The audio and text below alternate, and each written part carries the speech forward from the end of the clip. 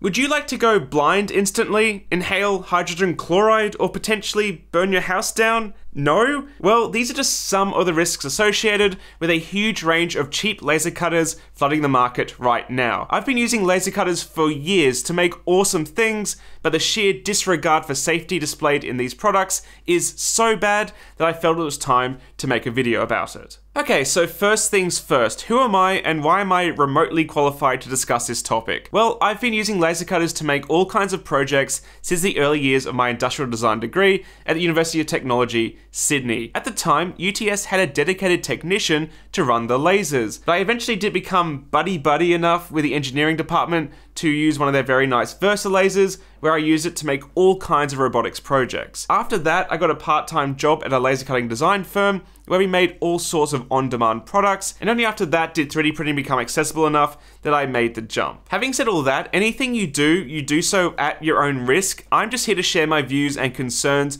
on what I feel is an incredibly negligent practice. I'm not responsible for what you buy or how you use it. But here's the thing, laser cutters are incredibly handy tools, and here on Maker's Muse, it's my aim to empower your creativity through technology, which laser cutters can absolutely do. They can be used to quickly etch, cut, and prototype from all kinds of sheet material, and are a fantastic companion technology to 3D printing. And I use mine all the time for projects on the channel. However, in all my years of working with laser cutters, I have never and will never use a laser cutter like this.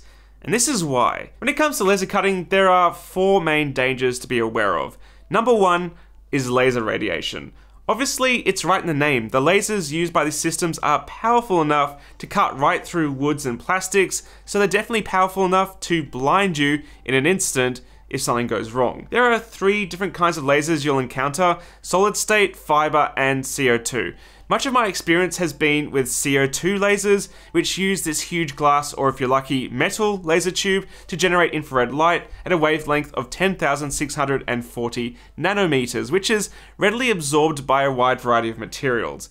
It's also invisible to the naked eye, and because the tube is so huge, the only way of directing that laser to the cutting surface is with a series of reflective mirrors and focusing lenses. Traditionally, all of the hobby laser cutters used CO2 laser tubes, and they almost universally came with some sort of enclosure that would absorb any stray laser radiation in the case of a mirror misalignment, or if you tried cutting a super reflective material. But it's solid state, otherwise known as diode lasers, which are becoming increasingly popular and ever more powerful, strapped to an open air gantry design that fills me with the utmost terror. You see, unlike 3D printing, which melts the plastic to print with it, laser cutters burn away material to either cut out parts or engrave an image by scanning across an image line by line. If it just melted the material, it'd be like that old wire through an ice cube trick. The parts wouldn't actually be cut out, they'd stay fused together. A laser cutter, by design, must burn away material to etch patterns or cut out parts. And the laser power required to do this is no joke. There's also metal laser cutters and YAG lasers that use a galvo setup to rapidly mark materials, but they're beyond the scope of this video. Different laser technologies employ different wavelengths, which means that some materials will absorb the laser radiation better than others. For example, diode lasers can't cut clear acrylic, but CO2 lasers can.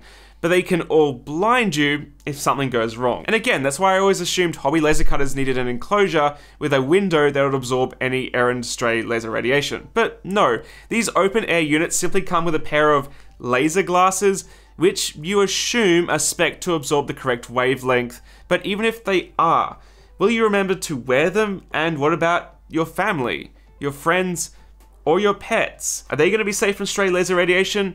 Personally, I'd never take that risk. Number 2, high voltage. Again, this depends on the technology, but did you know that CO2 lasers need upwards of 25 kilovolts to fire? That is some serious voltage, and the power supplies used have enough amps backing them up to be deadly. I have a friend whose cheap CO2 laser cutter was arcing voltage from the laser tube to the metal frame, which thankfully was grounded, but that's honestly terrifying. Diode laser cutters tend to operate at a much safer 12 to 24 volt DC, with the diode itself needing much less than that. But just like cheap 3D printers, I would be cautious of poorly shielded mains wires, incorrectly spec connectors, and mains cables just without any grounding at all. And now we're coming to the dangers that concern me the most. fumes, and fire. Again, laser cutters burn material to cut it, and burning materials releases particulates and gases in the form of smoke. To manage this on my laser cutter, I have this huge fan-forced HEPA filter with an activated charcoal layer that is then picked up by a vent fan that is then dumped outside. The cheap laser cutters that I'm getting pushed now into my inbox every single day for review though, they have nothing. To me, the most scary thing about smoke from laser cutters is that you don't really know if it's dangerous or not. Even if you do your research, you could very easily fill your room with toxic fumes in an instant. So let me just walk you through a few materials to give you an idea of what you're up against. So what I have in front of me is a range of materials you may consider cutting or engraving on your laser cutter. And some of these cut really well, some of them engrave, but they don't cut, and some of these are downright toxic to laser cut at all. And the really scary thing is sometimes it's very, very difficult to know if something is safe to laser cut or not at all. And this is even with correct fume extraction in place. So we'll start with natural materials. So the general rule of thumb is if it's a natural material that you can burn in a campfire or fireplace without worrying, then it's probably safe to laser cut. But keep in mind, it'll still generate smoke, it'll still generate carbon monoxide, and it still needs adequate ventilation. So whatever you choose to cut in your machine, keep in mind that even if it's a natural material, you still need that ventilation in place. And this is just my opinion based on my experience with laser cutters over the years. Do your own research, and whatever you choose to cut is at your own risk. So obviously paper will laser cut incredibly easy, but it can catch fire. But what about cardboard? Well, card's interesting. Thin card cuts really well, but corrugated cardboard can be quite challenging because it's quite thick, and that means getting the laser focus dialed in can be quite difficult to make it cut all the way through. And I've seen some people, they'll just slow the machine down to try to cut all the way through in one pass, and yeah, that can cause it to catch fire. So if you're cutting thick corrugated cardboard, maybe consider setting your laser focus point a little bit lower so it can pass all the way through cleanly. But yeah, generally cardboard, paper works fine. But then what about wood? Wood's a natural product, right? You should be able to cut that safely. Well, yes and no. If you're cutting just pure wood, like this piece of pine here, that's not treated in any way, then yeah, it's literally just like burning it, and the byproducts will just be wood smoke. But then you come to materials like plywoods. So this is laser ply. It's designed specifically for laser cutters, and it's laminated with a glue that, in theory, supposedly is safe to laser cut. But how about this material? This is plywood as well, but it's structural plywood. And the glue used to bond the layers together is formaldehyde based, which is a very good strong glue for structural purposes, but you don't want to be burning anything that's formaldehyde based. And just to let you know, I have tried laser cutting this, again with my full extraction system, and it laser cuts really badly as well. So if you have plywood that's cutting really, really badly, then it's probably not safe to cut anyway, and I would consider getting some proper plywood that's designed and spec'd for laser cutting that won't be formaldehyde based. But it could be even harder to tell than that. This is MDF, which is medium density fiberboard, and it does laser cut okay, but often leaves this nasty yellowish sticky residue. And that's probably what's the binder that's used to produce this sheet. MDF can have formaldehyde in it as well. But it depends where you're from, and depends what grade it is. In Australia, I think most of it has formaldehyde in it, but overseas it's restricted, and there's low formaldehyde or no formaldehyde grades in MDF that are probably much safer to cut, because it does cut quite cleanly. But again, it can be really hard to tell, even if you are doing your research, to be aware of the fact that it might not be safe to laser cut. But there's no bigger case of mistaken identity than leather. And this is where I'm really concerned, because all these laser cutting companies list leather as a material you can laser cut and laser etch, which you can, but it depends on the leather. So here I have a huge range of different materials, and I'm not a leather expert, but we have materials like this, which is natural leather. It's, I believe, veggie tanned. I'm not sure if it's rawhide, but basically this is the most natural kind of leather you can basically get. It does laser cut fine, and it laser etches fine as well. It stinks to high heaven, because you're essentially cutting skin, but it does indeed laser cut and etch. This is sole leather. It's basically the same thing, but compressed. Good luck cutting that, but you can etch it totally fine if you want to mark it, and it's no problem at all. Then there's materials like this. This is chrome tanned using chromium salts. It's not a natural process. Chromium is incredibly horrible to the environment. But does that mean this is safe or unsafe to laser cut or an etch? I'm actually not sure. I don't know if chrome tanned leather is safe to cut, but I see a lot of people doing it. But believe it or not, this isn't the biggest concern here. This isn't real leather at all.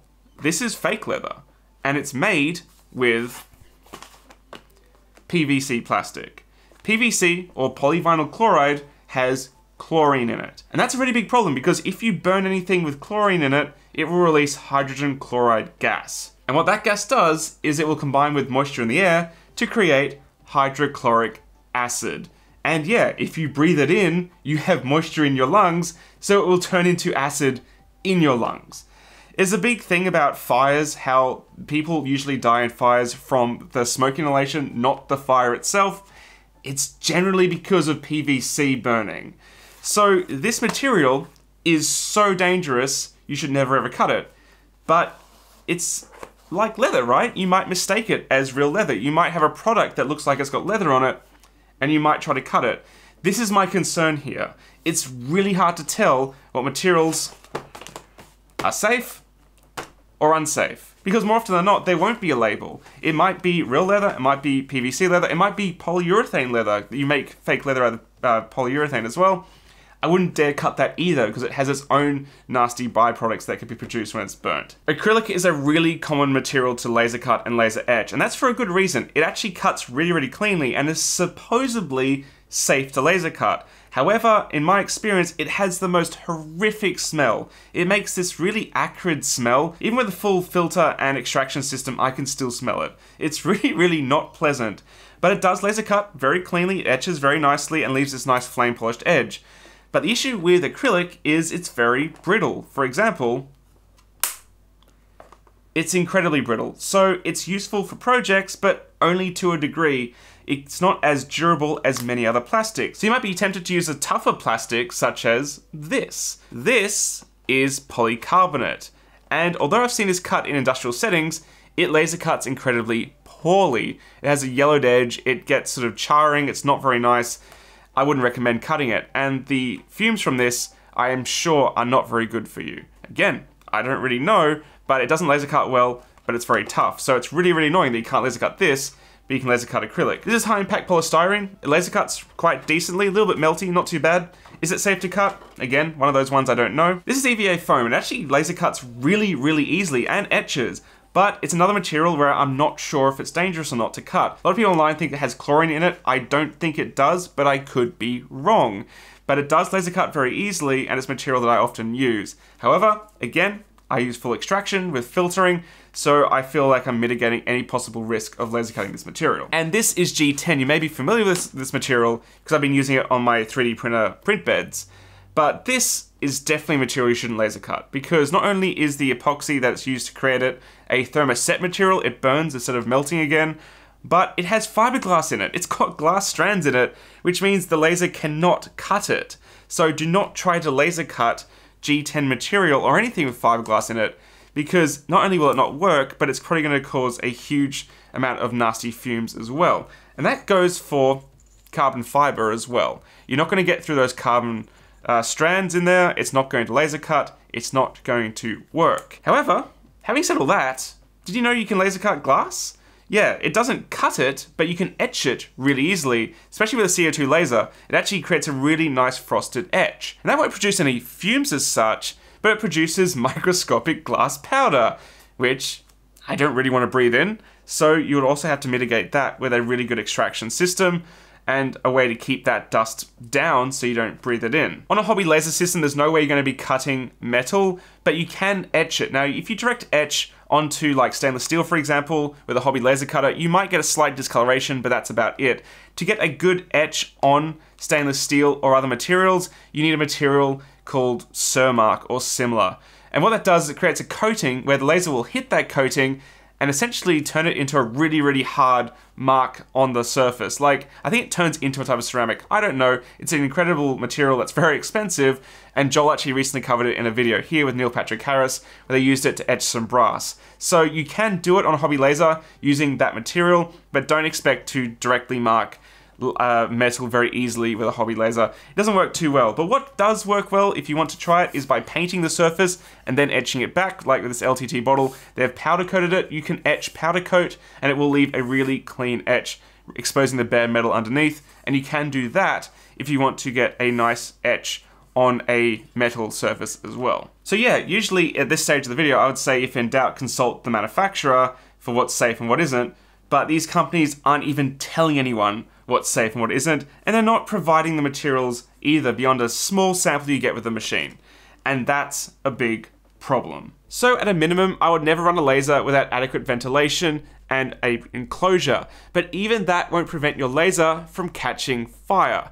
I've seen it happen, and it can happen fast. I'll be honest with you guys, it does take a lot to set material on fire with a laser cutter, but it can absolutely happen, and all it takes is a lapse in attention to spiral out of control. In my experience, fires occur due to user error more often than not. For example, you can accidentally send layered DXFs or SVGs with lines on top of each other, which the laser will just blindly follow, cutting the same path again and again and again, which can easily result in a fire. I actually just did that recently on my own laser, but because I saw it was cutting the same path again, I caught it and I killed the job.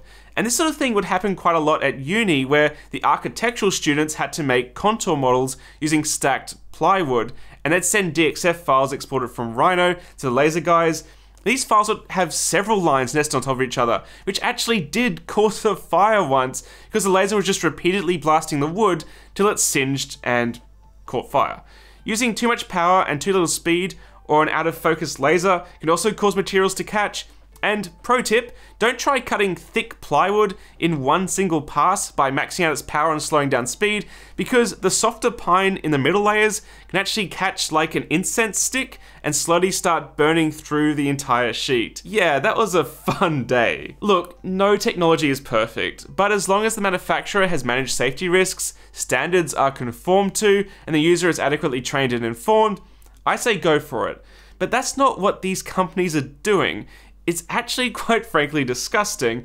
I searched product pages and manuals for information regarding material safety, fume extraction, and fire risk, and the information was borderline at best or just missing entirely at worst. Laser cutters can absolutely be run safely. Check out this video I came across by the ever level-headed Joe, the 3D printing professor, and if you think the technology will benefit you, then do your research, buy it from a reputable company, and figure out a way of doing it safely. And that's mostly why I've only ever reviewed 2 lasers on this channel, because they're the 2 that have come across my table that I felt was safe enough to actually make videos on.